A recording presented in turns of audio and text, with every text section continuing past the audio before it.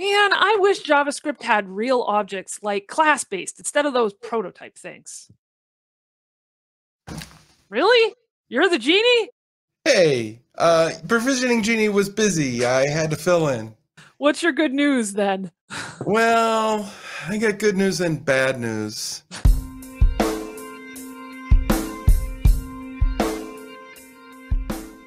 ECMAScript 6 or newer does support classes, and here's an example. So you can see I have a person class, and there's a couple of private fields, so you can actually hide things inside of here without having to hand code the revealing module pattern. That's done with that hash tag on the beginning of the name, variable name, right? That's right. Sometimes some languages, a hashtag means a comment, but in this case, it means a private field because we don't want to confuse anyone, right?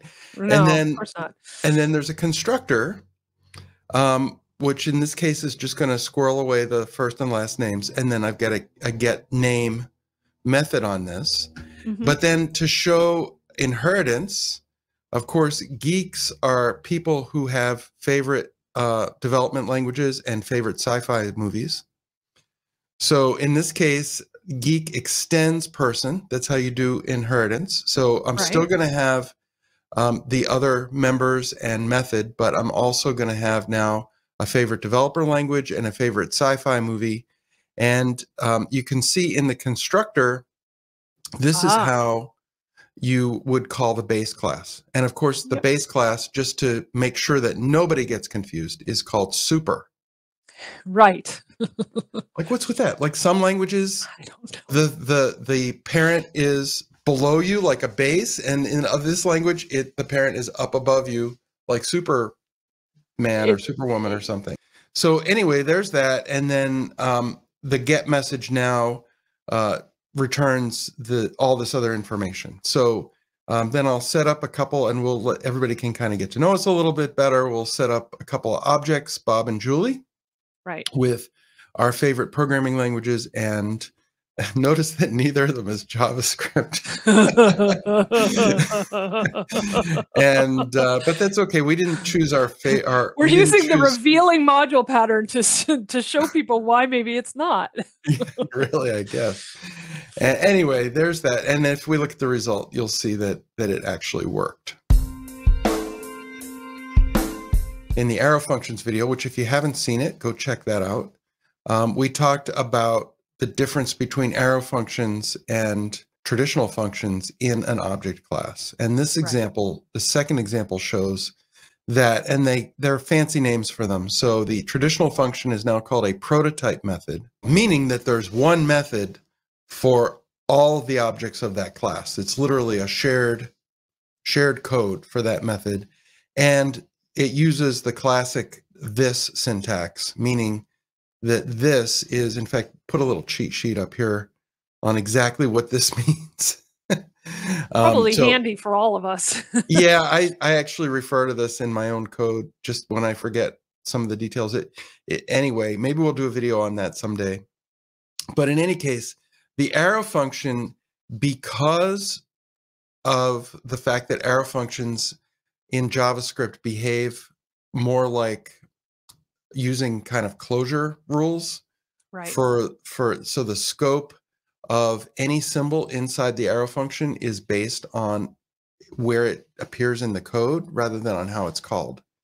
So in the second example, it's going to well, let's see the result, right? You'll see that the first example, it says my name for both, which is correct. The second example, your name should be on both. Let's see why that happened, right? I came down here and I made a me object with my information, and that worked as I would expect. Then I created a you object, but I defined the functions, the methods, as coming from the me object. Which is something you'd probably never do in real code, but it illustrates the fact that me.getName2 actually copied the closure. So this was from the me object, not the you object, if that makes sense. It does. It does. So you still, but it's confusing. This is why this is confusing. This is why this is confusing. It's confusing. Yeah, Right. exactly.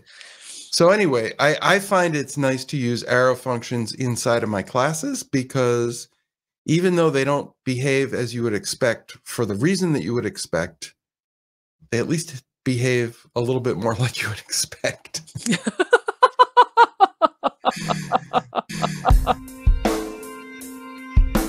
So Julie, you've been developing for years in all these languages. Right. What's your take on it? Do you like the addition of classes to JavaScript, and do you use them? How do they compare with I do the other use languages? them. I have been doing for the last several years a lot of React development, and so I use components for my React development. I haven't switched to hooks. So from my perspective, all of my React components are classes, and thereby I've gotten very used to this sort of programming method. I have recently started exploring web components, and I'm finding I'm also using that same pattern for web components and finding I like it.